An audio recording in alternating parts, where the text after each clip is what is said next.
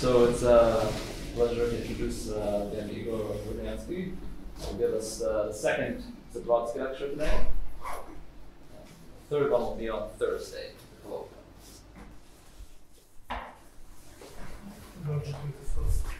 Logically the first, I suppose. Okay, so let me just quickly recall what we were doing last time, and then close sort of that avenue off in a few minutes. So, so it turns out that there is a formal connection between the nonlinear Schrödinger equation of this particular kind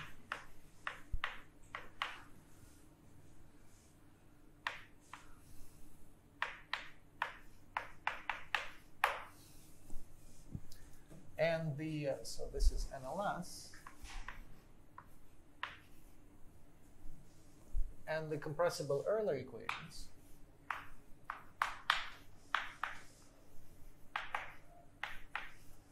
actually this was phi.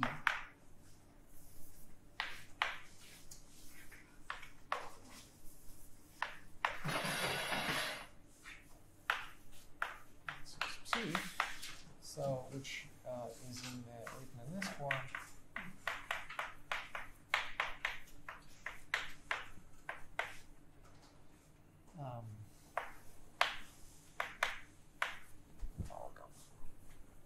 So this is compressible.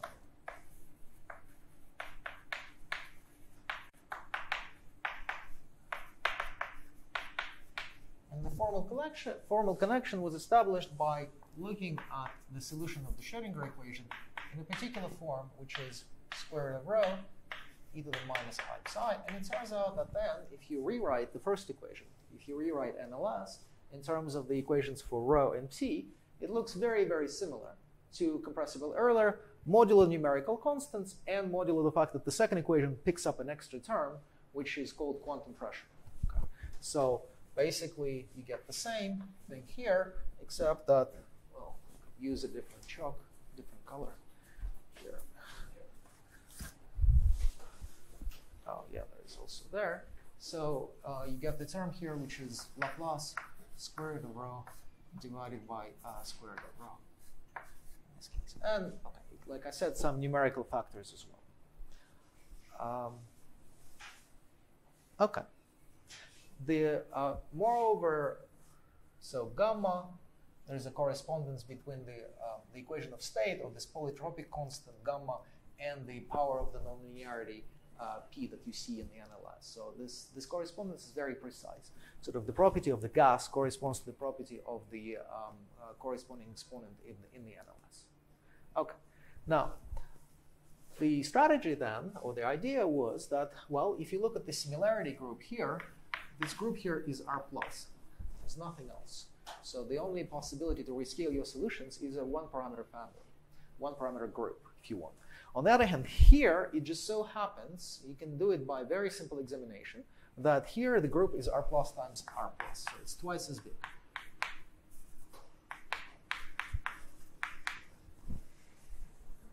Okay. So why is that the case? Well, that's the case because there is not a precise correspondence. There is this error term.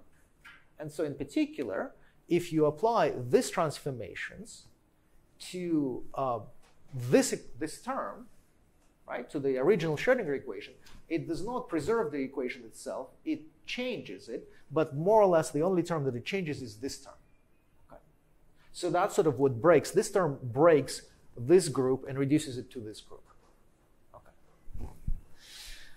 So then the idea is that, well, we want to look at this reduction. We still want to, it's sort of unreasonable to work with R+ times R+. We want to work with R+.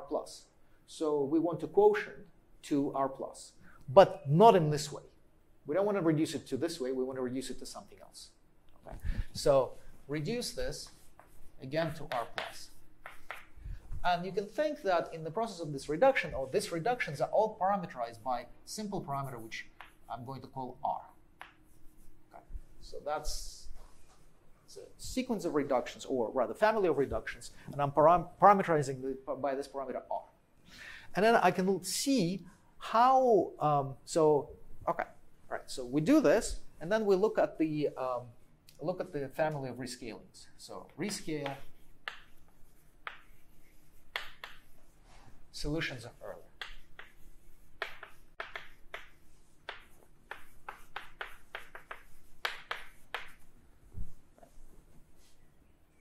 So there is this parameter lambda that is supposed to go to 0. We rescale and we look at how this extra term will behave relative to this parameter r, which labels our reduction. Okay.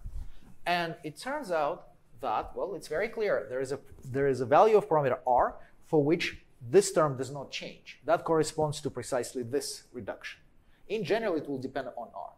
And it turns out, and I'm exaggerating a little bit, but more or less, you can think that the way it happens is that this term will pick up a factor of lambda to the power r. When r is equal to 0, that corresponds to this, does nothing. When r is positive, that has the property that this term will go to 0 when lambda goes to 0. When r is negative, it has the property that this term becomes very big as lambda goes to 0. So the point is then the following, that if we can find, we choose r positive, we look at this reduction. If we can find a self-similar solution of Euler for that particular value of r, then if we use that solution to plug it into the Schrödinger equation, it will have the property that this extra term that Schrödinger kicks out will go to 0. And therefore, the self-similar solution of Euler will be an approximate solution of our original Schrödinger equation. That's the strategy. So then, what would be left to do? Well, there are two things to do. So step 1, find self-similar solutions. Find self-similar solutions of Euler.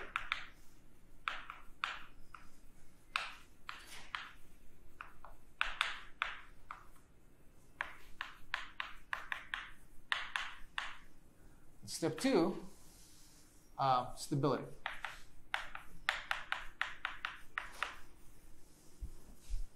Okay. Well, 1 is sort of self-explanatory, and I'll come back to it in a second. 2 is a little bit more mysterious. So what is this stability? Why do you need to do anything? Well, the idea is that, okay, suppose that you succeeded in step 1, you found the self-similar solution of Euler. If you plug it into the Schrödinger equation, it gives you an approximate solution of Schrödinger. Well, we need an exact. If we want to prove that something blows up in finite time, if we want to construct an example, at least one example, we need to find an exact solution. So how does one find exact solutions if one has an approximate solution? Well, you think of it as solving an inhomogeneous equation with something on the right-hand side which goes to 0, and then from that, you want to construct an exact solution. And that basically amounts to proving stability, to showing that if you look at the neighborhood of something which is close to being a solution, then in that neighborhood you can find an exact solution. That's not automatic. That's tricky because, of course, here things are blowing up. So you're trying to find something, you're trying to prove stability in the neighborhood of something which is actually wants to form a singularity. And moreover, as it turns out, there are actually finitely many unstable directions. So you have to, it's not that you can just pick something and everything converges to what you want. You need to fine tune to how you perturb it. Okay. All right. So I'm probably not going to say more about this, but okay, if you have any questions, I can explain a little more. So this is that part. It's not easy to do conceptually and technically, but maybe a little bit more interesting part is part 1, because that has some history as well. Yeah. So stability is, of course, not true for, like, if you write down some random 2 3Ds like this, you would not be getting it. So what's specific about here that allows you to prove this stability? To prove stability. Well, so there are 2 statements here. So the first statement is that you prove sort of finite codimension. That helps. So you only prove finite codimension stability. So in other words, if you look at your picture, then you might have some trajectories which will go away. They're unstable, and you want to control them. So you want to not pick those directions, and you will have some directions which will converge. And the goal here, it would have been enough to actually find just one stable direction. what turns out is that you can find actually only finitely many unstable directions. But the fact that you only need to prove it up to finitely many finite codimension helps. However, the main reason why you are able to prove stability is the property of that particular self-similar solution of earlier that you found. It's not a generic property. It's not like if you found some function or if you found some solution, then automatically it would be stable. It's actually a certain monotonicity property of the self-similar solution that we find that guarantees this stability. The stupid question, Yeah. stability is for the nonlinear Schrodinger or Yes. compressible Euler? Actually, both. In fact, even more than that. But yes, so it's for this, and it turns out that it's actually, you can even do compressible Navier-Stokes in that case. So you can even add viscosity to this equation, and you can still show that that solution of earlier that you found is stable enough to guarantee blow-up for the compressible Navier-Stokes. Another stupid question, I mean, this is not the general Euler, this is Euler without any kind of turbulence. So it's funny. This, in some sense, compressible Euler is the most general case because the incompressible Euler corresponds to constant density. Constant density, and then you add the, instead of adding the equation of state, you add the incompressibility condition, which means that divergence of the velocity field is equal to 0. Now, this has nothing to do with the incompressible case because I'm assuming that the flow is irrotational. It's incompatible with the assumption that it's divergence free. You'd get simply nothing in that case. So yes, this is not the regime where you expect to see turbulence, right? This is not that.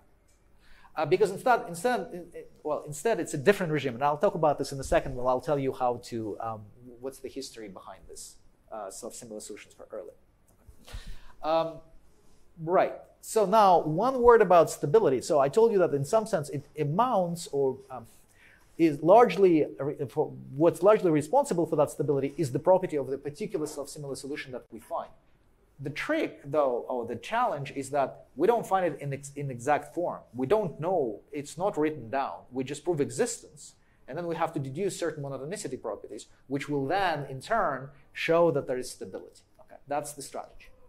Now, what's the story here? So the story here is very interesting and a very old one. It actually goes back to a 1942 paper by a German physicist named Güderli.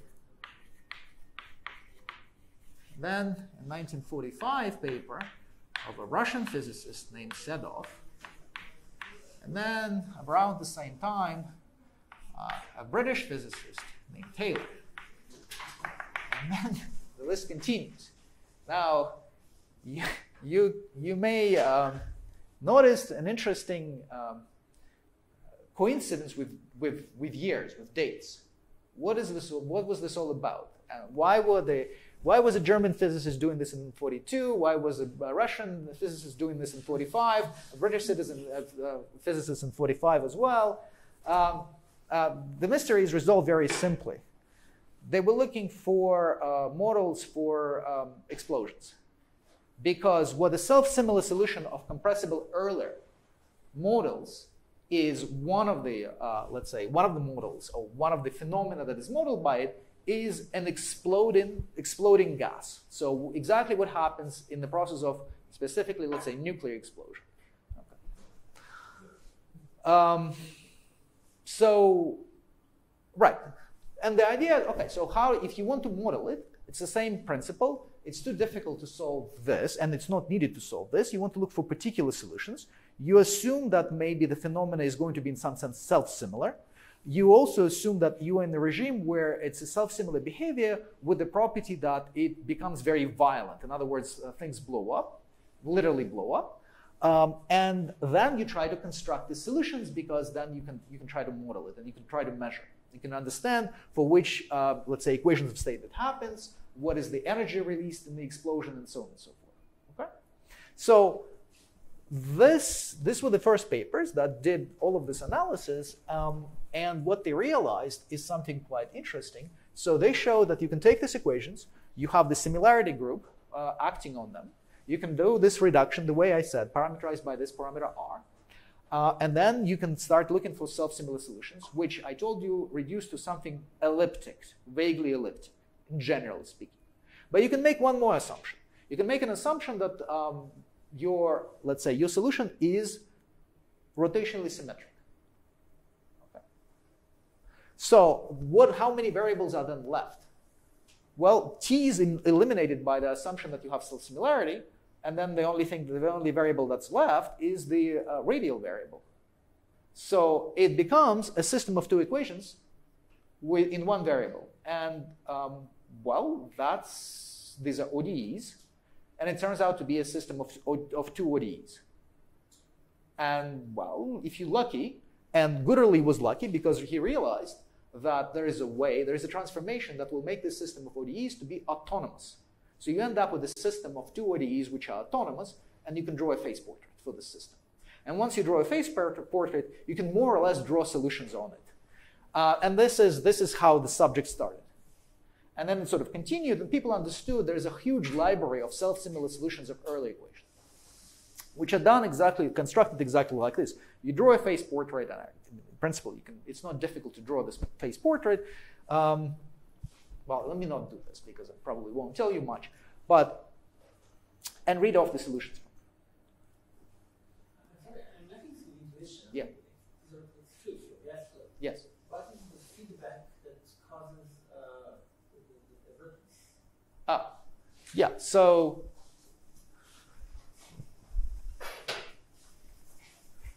you can sort of view it, okay. So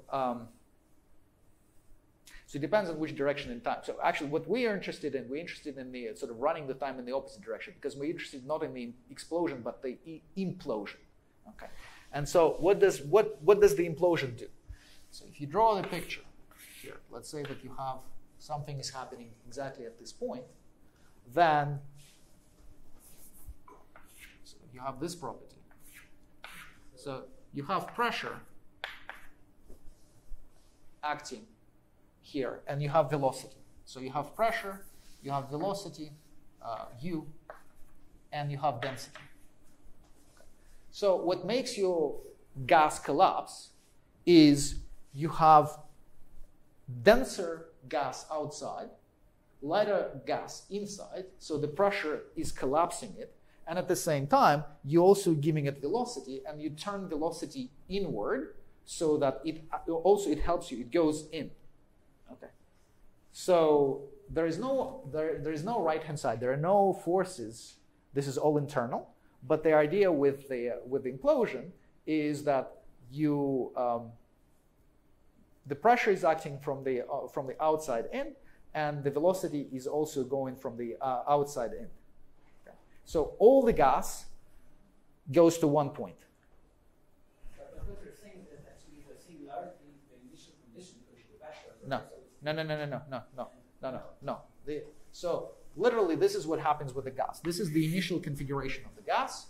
You have a cloud of gas, let's say at some negative time, and it just collapses to a point, and when it collapses to a point, at that particular point, the density of that gas becomes infinite because all the gas collapsed to one point. You compressed it to one point. This is not the explosion. In the explosion, it's what happens after that. It's released. Okay, so that's sort of the explosion is what happens if you do this, or if you reverse time. And is the spherical symmetry stable, or you don't care about it?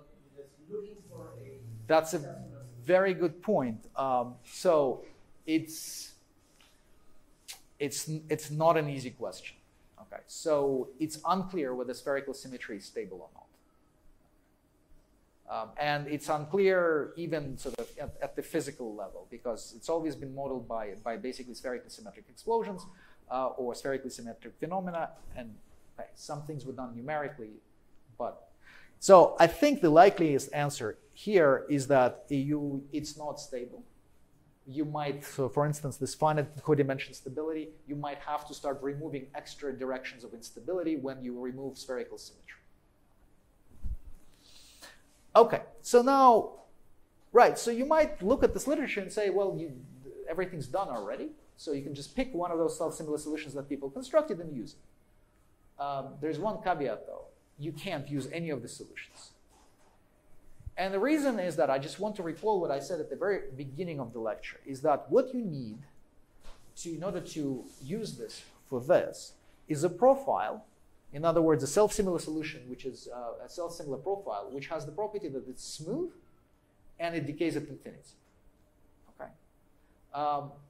What about this self-similar solutions? In particular, if you think about, let's say, the explosion, what kind of self-similar solutions arise in that case? Well, what arise in that case are solutions with shocks in them already. Okay.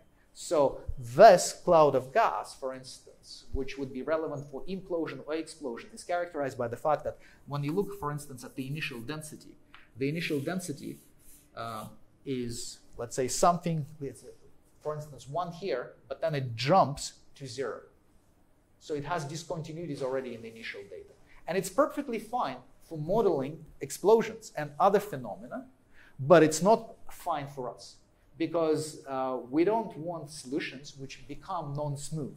We're not interested in shocks. We're interested in this phenomena, but in such a way that we also want it not to be accompanied by a shock. That's very important.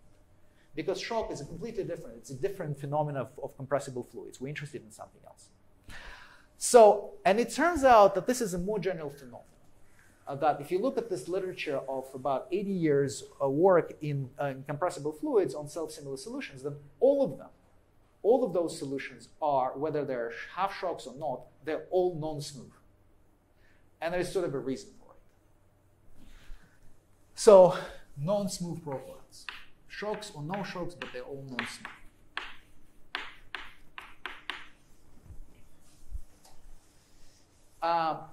Interestingly enough, that it's not difficult to show that you can always construct. So suppose that you give yourself, so you can just make the following statement. For any k, there is always, let's say, a ck solution.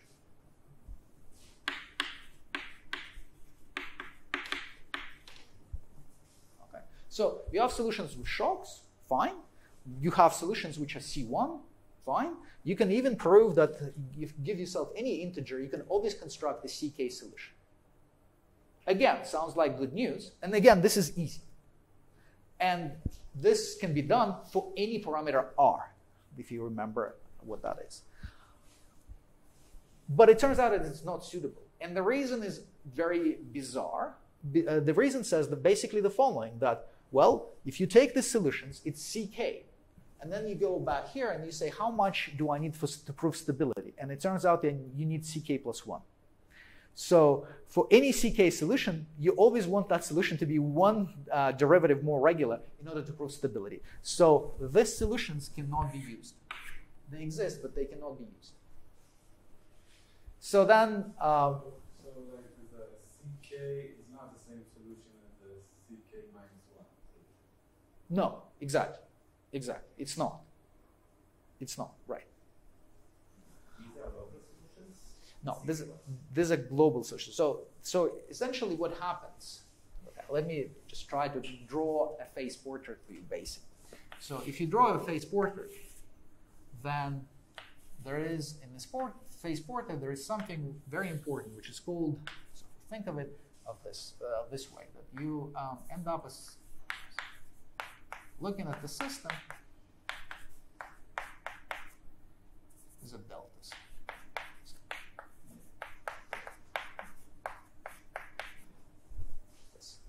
So system of two ODEs for A and B, two functions. Delta 1, delta 2, and delta. It turns out that in this case, they're polynomials in A and B. Okay. So there is this line, which is called the sonic line. This is the line where the denominator, delta, vanishes. So this is where delta is equal to 0. And as you know from your theory of ODEs, you cannot cross such a line. However, what you need to construct a global solution of this ODE, which is what we need, is that you need a solution which connects this point and the point at infinity. So you need something like this. This is the solution that you need. And, well, you can't cross this line.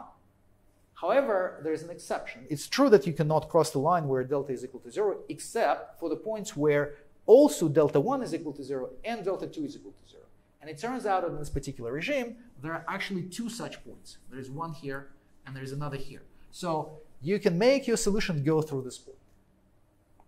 And so what's easy is to show that you can always construct a solution that goes like this, to this point, and you can always construct a solution that goes like this.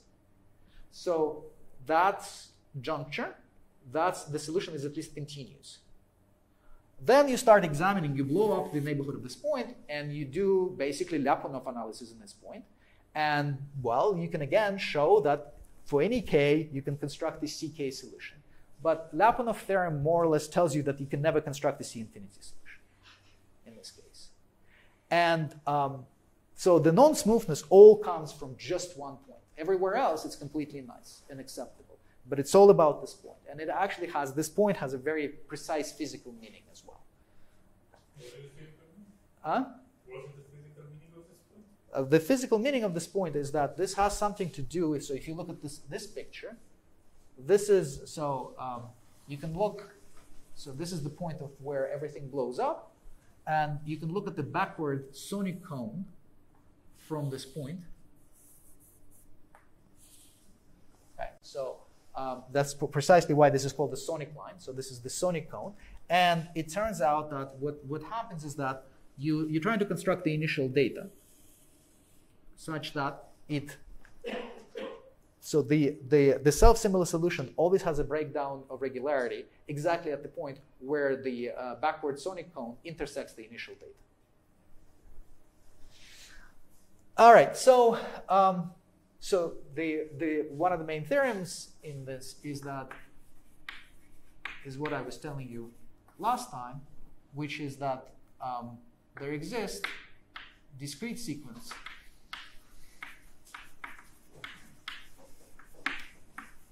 of values of R such that for which such value there exists a C infinity solution.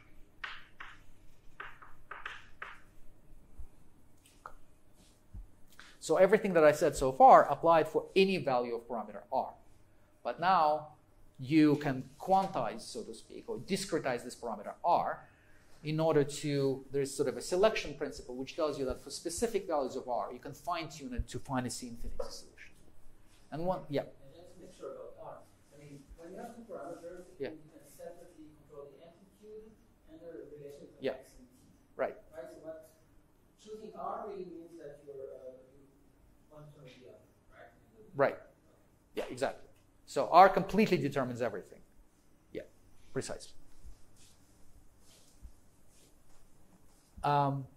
Now, the important thing here is that not only can you find such a sequence, but that sequence is exactly in the regime which you want, which is R positive, because we want it to be in the regime where this term goes to 0. So now you can put everything together. You can take this solution, it's now C infinity, so therefore it's not a problem as far as stability goes. It has the needed regularity for stability. You can take this solution, it turns out you can prove certain monotonicity properties about the solution, and then you can use it for stability. So that's how, in principle, that's how it works. Okay. So if there are no questions about this, then I can switch to the other example. Okay, good.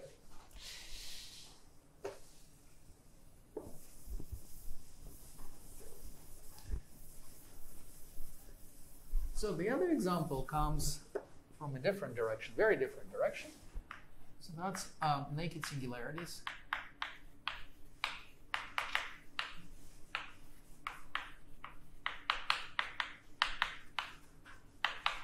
In general relativity. So let me give you a 2-minute primer on what general relativity is and what's a singularity in general relativity. So this shouldn't be too difficult. So 4-dimensional manifold with a metric G on it. The metric is Lorentzian, so think local model for such a metric is Minkowski space So it's a metric which has this form.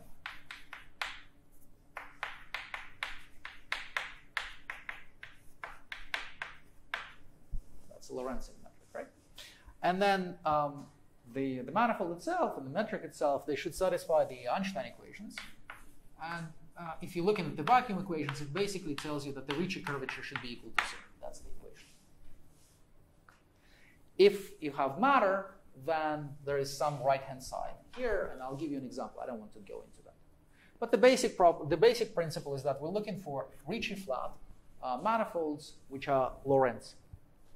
Now, unlike the Riemannian counterpart, so you can always often hear about Einstein manifolds. And when people talk about Einstein manifolds, they actually mean Ricci flat or Ricci equals lambda g, but in Riemannian signature. Okay. Now, in the Lorentzian signature, the problem has sort of an extra interesting flavor, which is that you should think of it as an initial value problem. Okay, so you should try to construct your manifold. How do you construct your manifold? Well, I'm only going to be interested in the situations which are relevant for gravitational collapse. So for me, I'm always going to think that I have basically R3, which is embedded inside M4. So that's the surface of my initial data. That's my R3. This is where the initial data is given to me. And what I'm trying to do is that I'm trying to extend this initial hypersurface embedded into a larger manifold M4, and its extension has to be done in such a way so as to make the manifold Ricci flat. So the initial data is G-restricted to the three-dimensional manifold? Yes, but also the second fundamental form of the embedding. Yeah, so there are two pieces of initial data. They're on time-like direction. Say that again? They're on time-like direction. Yes, so this is, if you want, this is the time-like direction, right? Yeah. So last time we wrote Tx belongs to M4, so you have always no T, but you always have a T coordinate. You don't always have a T coordinate. Yeah, so this is a vast simplification, indeed. But locally, you can think that you have a T coordinate. It's okay. At least if you're interested in the local extension of this manifold, then you can certainly parameterize. You can introduce a T coordinate. The tricky part becomes when you're trying to extend this globally, which is what you want to do. Because given initial data, okay, you might be happy with the answer that you lived a little bit, but you want to know if you're going to live forever, right? And so you want to understand sort of the boundary of what happens. So you try to extend maximally and see what happens. If the manifold has to end, if it becomes incomplete, as it, for instance, it often does in Riemannian geometry, or if there's something else that happens. So that's something else that happens. So incompleteness can happen for many different reasons, some of which have nothing to do with singularities. Again, in Riemannian geometry, that's a similar phenomena. All you can do, for instance, is that you can draw a manifold, you can remove a point from that manifold, and even though nothing happens, your manifold became incomplete, right? So the point is that you can legitimately ask, in this process, as you keep extending this manifold further and further and further, what are you going to encounter? Are you going to encounter any singularities? And we know the answer to that question. The answer is yes, you will encounter singularities, because we actually have explicit examples that show that. So for instance, Schwarzschild spacetime, a black hole spacetime, will have a property that while you extend it, you will encounter a black hole region inside which there is a singularity. And that singularity is actually a curvature singularity. So curvature blows up. Okay. So we knew for a long time, although maybe not as long as you might think, but that's a separate story. So the Schwarzschild solution had been written down in 1915, but people did not understand that it corresponded to a singularity for about maybe 30 years. Nonetheless, so singularities do exist. Singularities exist or may appear, however you want to phrase it, but what we know explicitly are that they're contained sort of inside black holes. And if they are contained inside black holes, then in principle, that's very good news, because since nothing escapes from a black hole, such a singularity is completely contained. In particular, it's not visible. So physically speaking, it's not visible to observers which stay outside the black hole, right? So as far as physics is concerned, this scenario is very desirable because we think of ourselves as living outside the black hole, and as such, if we don't go inside the black hole, we will never encounter singularity. So physics is fine. Sorry, can you translate to mathematician? Yes. I mean, what does it mean to be containing a black hole mathematically? Right.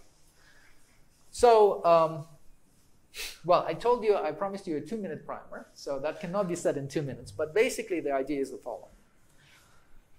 I'm going to need this for later anyway, so let me just explain. So in Minkowski space, in Lorentzian metrics, they are characterized, they're different from Riemannian metrics in the sense that they have sort of tangent space can be split into 3 separate components.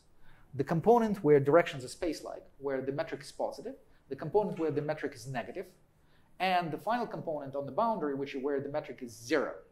So these are so-called null directions. Okay.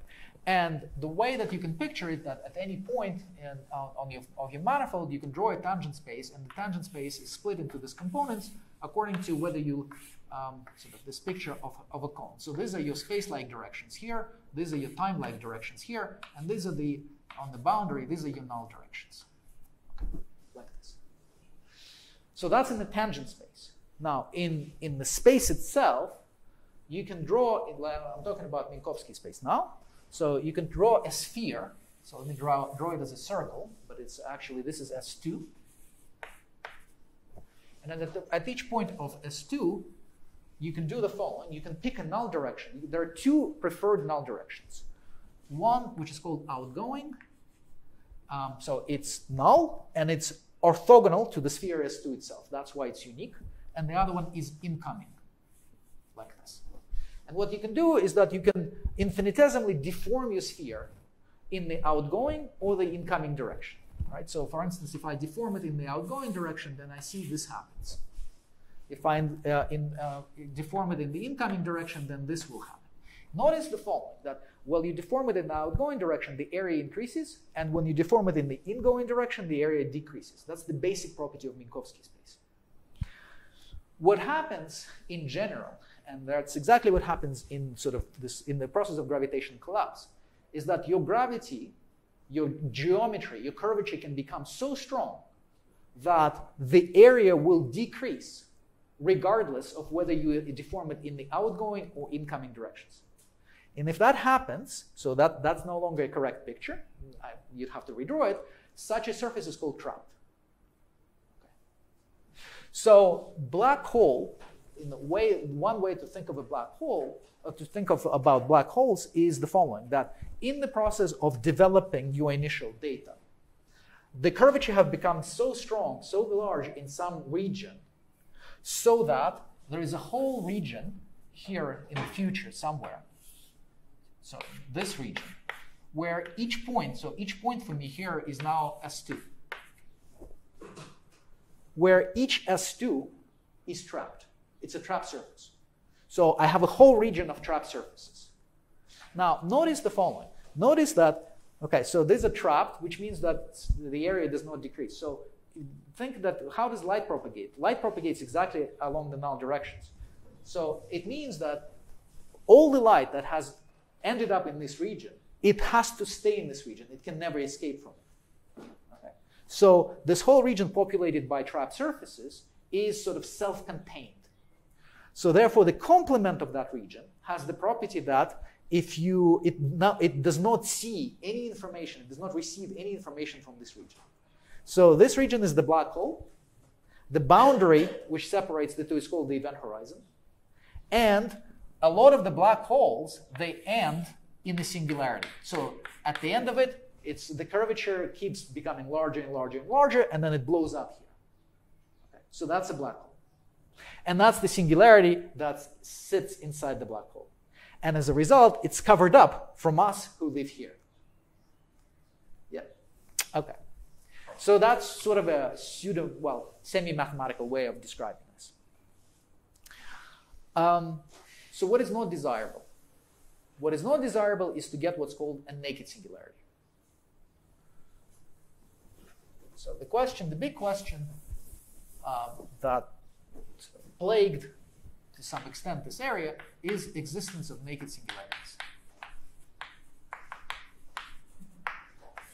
So what's a naked singularity? That's a singularity that is visible to outside observers. So it just so could it happen, for instance, that instead of curvature blowing up here, where it's covered up and it's sort of preceded by trap surfaces, that instead the curvature somehow miraculously blew up here at an isolated point in the region which is not covered up and therefore visible. So for instance, if I have an observer, then this observer would actually end up in the singularity in finite time. And physics basically ends at this point.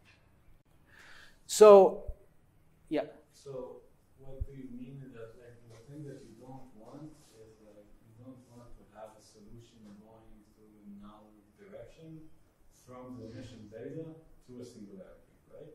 Yes. Well, the precise statement, if you'd like, is that you do not want existence of points with the following property, that if you take such a point and you draw, this is going to be difficult, but let me draw it. You draw a backward null cone from this point, okay? So like this. Then this region, well, it's, okay. So you draw a backward null cone from this point and you draw a forward light cone from this point, like this. So a naked singularity is a singularity with the property that if you look at this whole region, that in this whole region there is not a trap surface. Because if there was a trap surface, then it would tell you that this point is actually not here but here. Okay? But if there is no trap surface which precedes in this sense this point, then that's a naked singularity. But yeah, so in particular, you would have a null direction coming from your initial data, which runs into singularity. Yeah. Okay, so do they exist? So this problem in vacuum had been open until last year. Okay? However, there was some partial evidence that they should exist. And the partial evidence came from the fact that people tried to model it with matter. Okay. Matter. They added matter. They changed the equation. Okay. So, okay. All right. So adding matter.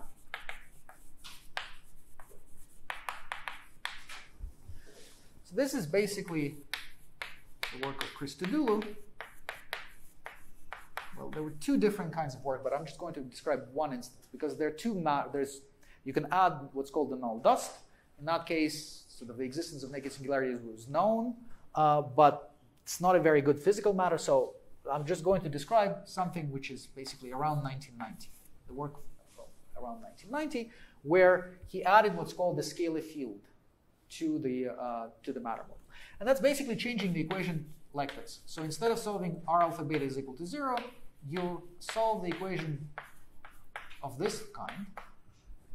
Okay, so you add an extra scalar field, function phi, and then you add another equation, and that equation is very simple. It's just a wave equation with respect to the metric g that solves this. So you have coupling. Okay, this is the system. You change the Ag to Yeah. the Einstein tensor? Yes, right. Well, so, okay, technically speaking, what I should have written down is the Einstein tensor, and on the right-hand side, I should have written the energy momentum tensor corresponding to the scalar field, but it's equivalent to this. And the box is the Laplacian of the method? Yes. Well, it's a Laplacian. Of course, it's not Riemannian, right? It has it's a wave character, right? Sort of, it's analogous to the minus dt squared plus Laplacian, except that you replace everything. It has now variable coefficients which depend on the metric g. Okay, so it's really a wave equation. Okay. What is the motivation? Let me tell you what. Okay, so he wanted to. So he studied this whole model from beginning to the end, and he proved amazing results for this model. And one of these results was existence of naked singularities for this model. One of the main reasons why one wants to study this model is that it's the simplest model that you can study with matter. Scalar field, nothing can be simple. Okay, null dust is a little simpler, but it's one of the basic models. But let me tell you the very, very dirty secret why What is the reason? Why are you making this equation more difficult instead of studying this equation? Why are you adding extra matter? And the dirty secret is the following: that, okay, this is an equation in 4 dimensions. It has 4 variables. We would like to reduce this to an ODE. Because what can be simpler than an ODE? How does one arrive to the ODE? Well, the same way that we did in the previous talk. Well, actually, this talk. First, you can try to impose self-similarity. That reduces 1 degree of freedom. And then you can impose spherical symmetry. Or if you want, don't impose self-similarity, just impose spherical symmetry. Spherical symmetry, that's the action of the group of SO3. That kills 2 degrees of freedom. Okay? So what we want to do is that we want to start quotient.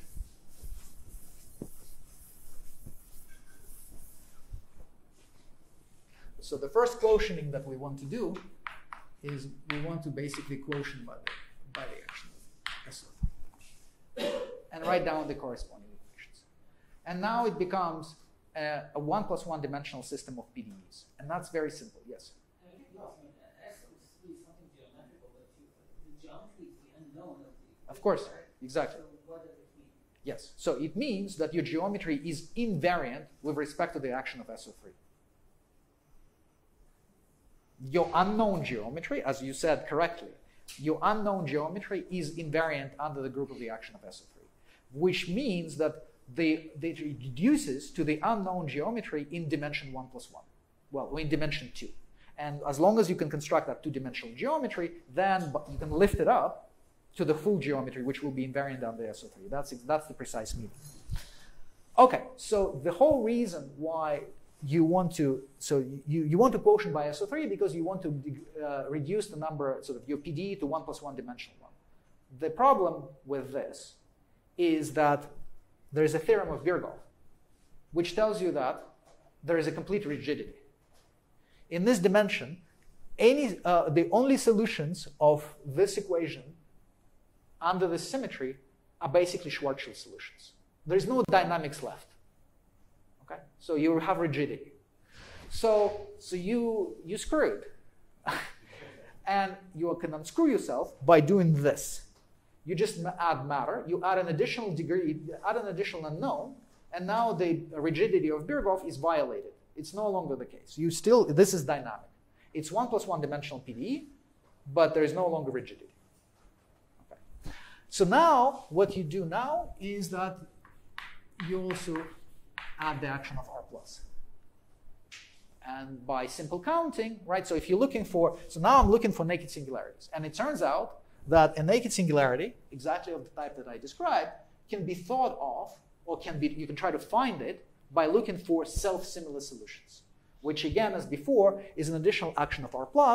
And what are you going to get in this case? You're going to get a system of ODEs.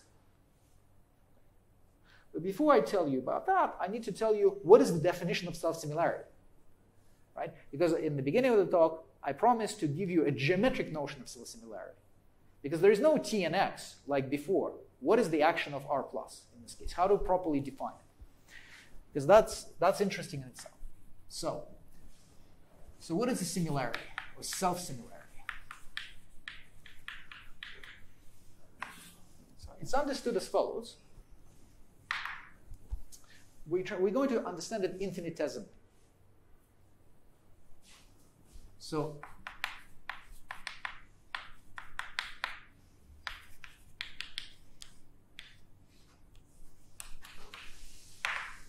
it's the existence of a vector field K on M. So if you want, it's a section. So this is a vector field K with the following very simple property that if you compute the Lie derivative of your metric G, which is unknown, of course, with respect to K, then you get twice G itself. That's what self-similarity means. If you can find a vector field K on your manifold with the property that its Lie derivative acts on G in this form, then G, and of course G satisfies your equation, then such G will be self-similar. So what is this K typically? How should you think of this K? For instance, Minkowski space is self-similar. And what is the corresponding vector field that acts on it? It's simply t dt plus x dot gradient. Okay. It makes sense. I mean, Minkowski space is self-similar. It has every symmetry possible. So in particular, scaling symmetry. So you can think of it, of course, at the level of transformations, but instead you can think of it at the level of generators. And thinking at the level of generators is much more, it's much better because, well, in some sense, we only know our spacetime locally, so it's much better to think about it this way. So self-similarity literally means existence of a vector field with this property.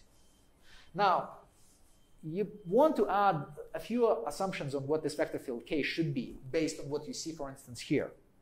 Is that there is one point, specific point, preferred point, where this vector field vanishes. Well, that's precisely where this self-similarity is based on. That's, if you want, that's going to be this point right here. That's the center of symmetry. Because everything is sort of self-similar relative to that point. So there's one point where this vector field vanishes. And in Lorentzian geometry, there's also something interesting. There is, this vector field has the following property, that there is a region where it's time-like, there is a region where it's space-like, and there's a region where it's null. It does not vanish, but its length vanishes. What is that region? Well, it's precisely sort of the null cone. On the null cone that comes out from this point, vector field K is null. So it's actually, it is literally null, so it's parallel to the generators. Okay. So we've given the geometric, now I claim, by the way, that the discussion from the previous lecture can be phrased in these terms as well. In other words, you can find a vector field with the property that when it acts on the solution, it transforms the solution in a certain way. So again, rather than transformations, you can shift it to the question about how generators of that transformations. Okay, so we're looking for this, and we're looking for something spherically symmetric, and then what you end up with is the system of ODEs.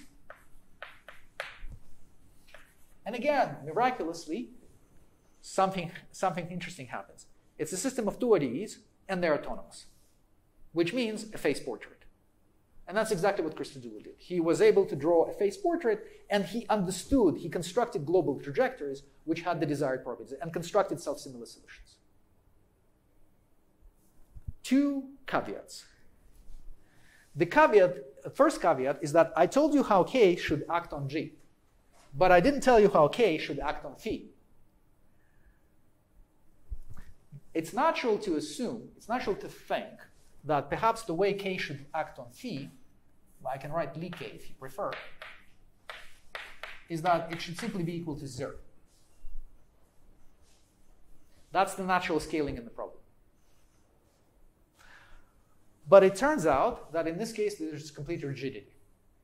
No, there are solutions, but they do not correspond to singular solutions. So that's, now I want to connect to the theme of these two talks.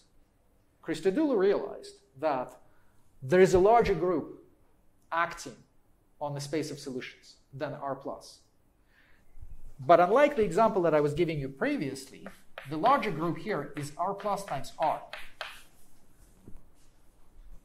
What is that group? So I'm going to say something completely trivial, and it might strike you that, that one should not be able to extract anything meaningful from that trivial statement. And the trivial statement is the following. So what is this R?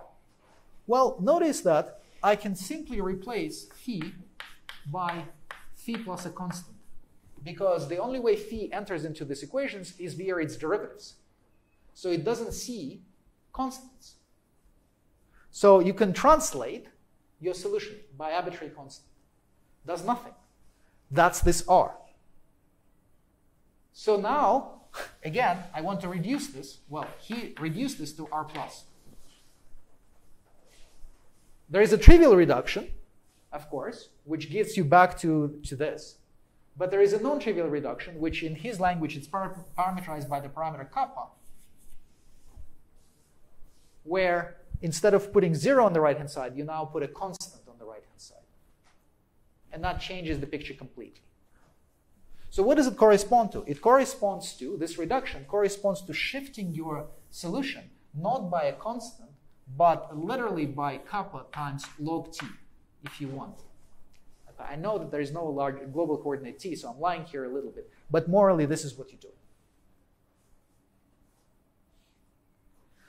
And exactly because it's log t, you see that what happens is that you are building in that the scalar field is blowing up at the singularity. The singularity corresponds to t equals 0.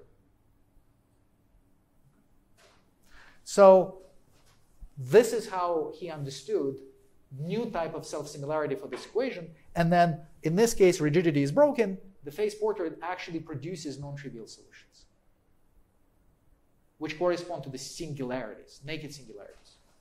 And the second caveat that I promised to you is that not only did he prove that, he also proved that these solutions are non-generic. They're unstable, and not just linearly unstable, they're non-linearly unstable. In what sense? Exactly in the precise physical sense that you want. He showed that if you take such a solution and you perturb the initial data for that solution, then a trap surface will form before the singularity is achieved. Which means that effectively it shows you that if you perturb any perturbation, not any perturbation, but you understand, non-generic means that there is a one-parameter family of perturbations such that if you perturb in those directions, then this point effectively is going to end up in the trap region and physics is restored. And so this, well, even before that, there is a big conjecture in the area called the weak cosmic censorship conjecture, which says the following. It says that naked singularities, they might be possible, but generically they should not exist. And he proved weak cosmic censorship precisely for this model in spherical symmetry. And that was part of it. He showed that A, naked singularities are possible, but then he also showed that they're non-generic. So nonetheless, it left a huge open question, which was not resolved by this work, and that is, can naked singularities exist in vacuum?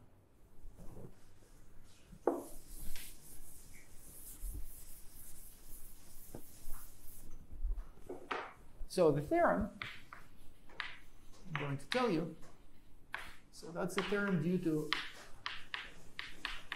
Schlappentoch, Hoffman, and myself. And so the one part, and then the second part by him alone, tells you that naked singularities exist in vacuum.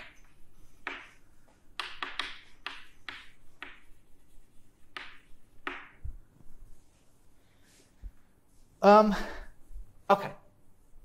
So, I have a couple of minutes to tell you why. So the big issue here is that by what I told you, by Birchhoff's theorem, you cannot reduce this to spherical symmetry, which means that you cannot reduce this to the theory of ODEs. So this has to come from something else, from somewhere else. And it's a little tricky to explain where it comes from, but I'll try in a couple of minutes. The idea is we still want to look for a self-similar solution. It's just that when we look for that, we show existence of an approximately self-similar solution in the same way, in a similar way that I showed you in the previous talk. But in this case, I'm not going to find another equation and find a self-similar solution of another equation. I'm sticking with the equation. I'm looking for an approximately self-similar solution of my equation. Okay. But the question is, what does self-similarity mean? And again, I'm going to try to use the same trick as before. I'm going to try to find a larger group, and I'm going to try to find a non-trivial reduction of that group. To explain, so we already, for instance, saw that it worked here. We found a larger group, and then we made a non-trivial reduction of that group and found a non-trivial self-similar solution. This is what he did. Where do you find it in the absence of, let's say, spherical symmetry, in the absence of the crutch that's provided by ODEs? The idea actually came from a rather unlikely source, which I won't have time to explain. It has to do with Pfefferman-Graham's theory of conformal invariance. Okay. So if you give me 5 minutes, then I'm going to try to come to a logical conclusion, if that's okay. So this is, it's called Pfefferman-Graham theory of conformal invariance, and it's a theory that was put forward in 85 and then sort of completed in 07. Nothing to do with general relativity. It has to do with a very simple question. You can take a Riemannian manifold. So let me lie, and I'm just going to specialize this immediately to the situation that I want. So you can take a Riemannian manifold and you can say, how can I classify conformal invariants of that manifold? Okay, let me not explain what these are. And the basic idea is that you want to reduce this problem to something easier. Instead of classifying conformal invariants, you want to classify diffeomorphism invariants. Okay. And the idea of Pfefferman-Graham is that you do it via what's called an ambient construction. Okay. Ambient construction means the following. So you take your Riemannian manifold, which I'm going to take, in this case, this Riemannian manifold will be S2. And I'm going to picture this S2. I'm going to think about of S2 as a point. So one point on the blackboard is S2. You can think of the sort of, you fix a metric on S2, and then you look at all the conformal metrics to it. And it turns out the first part of the ambient metric construction, or ambient space construction, is that you realize this family of metrics as actually a cone. Okay? So, because you basically what you're doing is that you're taking a given metric G bar on the Riemannian manifold and you put a scalar factor in front of it. And so one manifold, it's sort of, you realize this as a cone where this point corresponds to u equals 0, and then this goes all the way to infinity. That's the first part. Now, it's a cone, but what's the metric on this cone? It's degenerate. Because you're missing, so if this metric was non-degenerate, then you would have wanted to add this du squared, but you don't do that. So it's degenerate. And so Pfefferman-Graham then realized that, okay, I have a cone, which will help me to understand, to sort of realize all of my conformal metrics, but it's degenerate, and I don't want to work with degenerate metrics. So what you should think of it as a null cone embedded in a higher dimensional Lorentzian manifold. Because on null cones, the metric degenerates. It has 0 length. So the second part, the ambient metric construction, first enlarges dimension by 1, and then it enlarges dimension by 2. So it goes to 2 dimensions higher. And then the Pfefferman-Graham the idea behind the theory was that what you're going to do now is that you have now a degenerate metric given on the cone, and you're going to try to extend this metric to a neighborhood of this cone, like this. By what? By solving the equation Ricci of G is equal to 0. And when you look at this extension, then there's a formal claim which says the following, that diffeomorphism invariants of this extended manifold correspond to conformal invariants of your original manifold. And so this is the algorithm which tells you all conformal invariants of G bar can be characterized by diffeomorphism invariants of this bigger metric G that you have to construct. Okay. Now, that's very good. What does it have to do with anything? Well, the good news is that you already see that Ricci G is equal to 0 is emerging from here.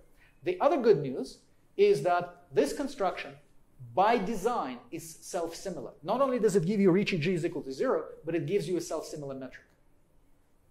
And the design is exactly in this. You're building it in. The scaling invariance is precisely what allows you to convert conformal invariants into diffeomorphism invariants. Okay. Very good. So you can say, well, they already did everything, so what else is there to do? Well, 2 things. First of all, they didn't do everything in a sense that they actually did not construct this extension. They were only able to show that there is a formal power series which corresponds to this extension. They didn't show that there is a precise solution. Okay, we showed that there is a precise solution. You can prove that.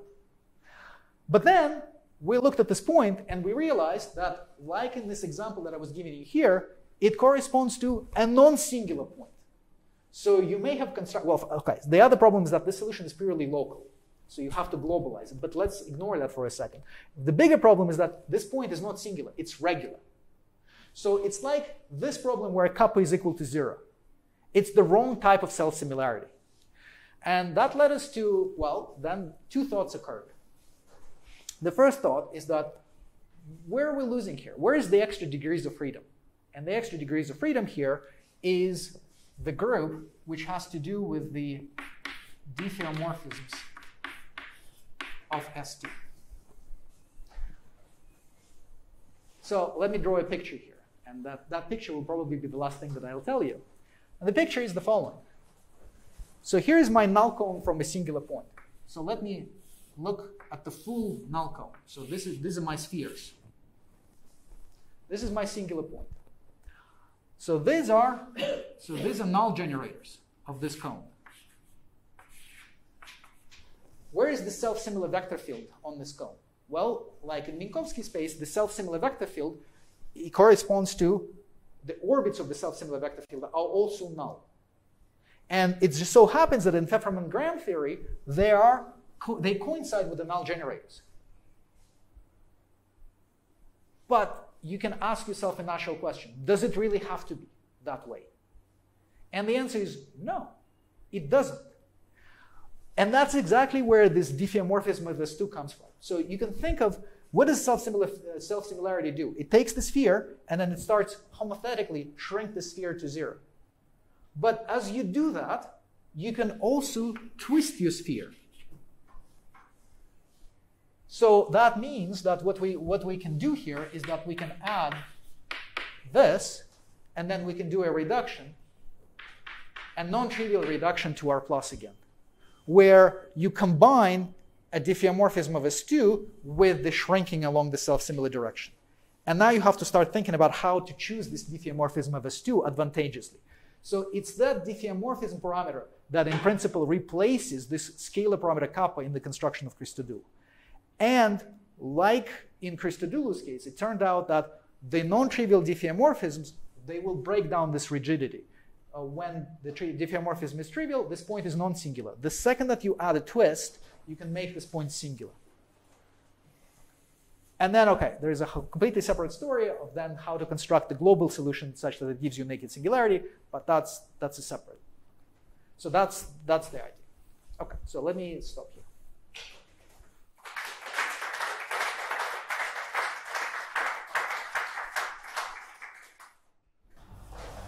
Any questions? So why is it regular and why is it not singular? In the original construction.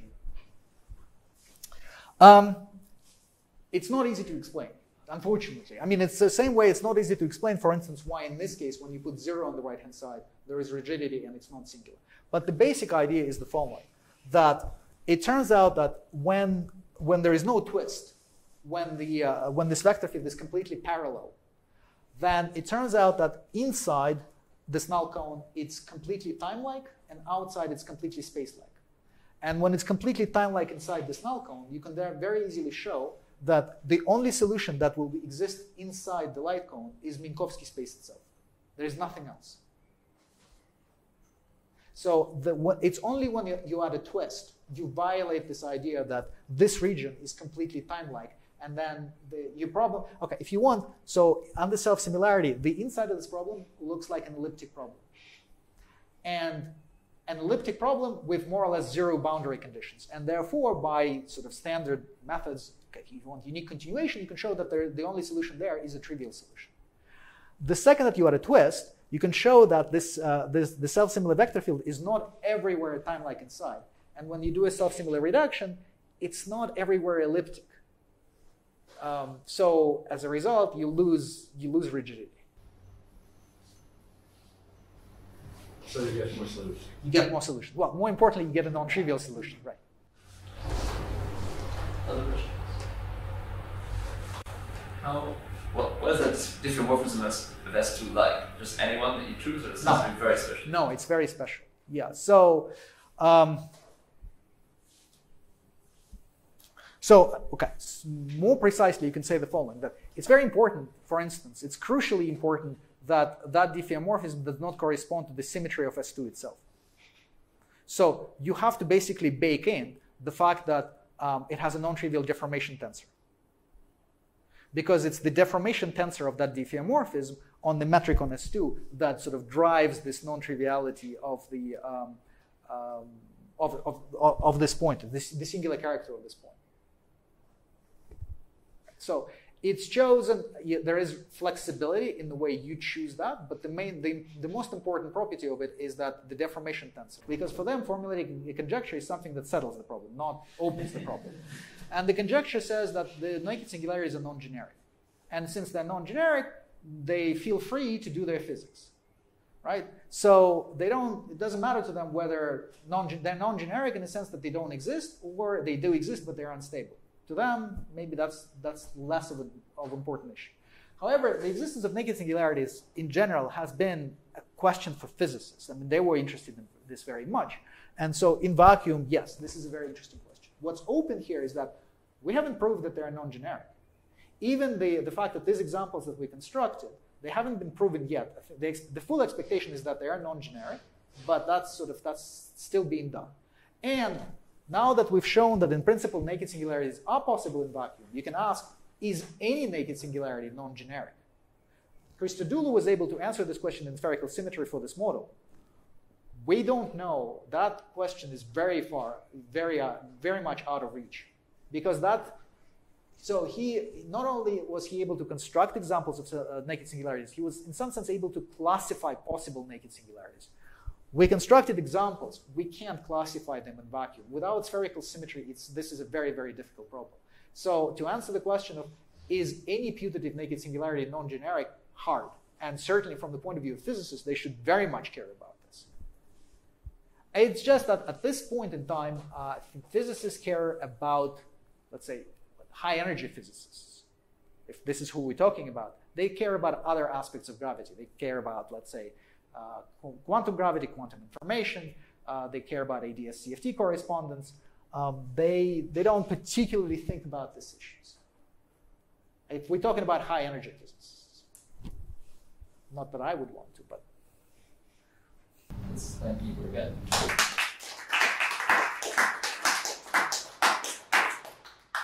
Please continue with colloquium on Thursday, 2:30.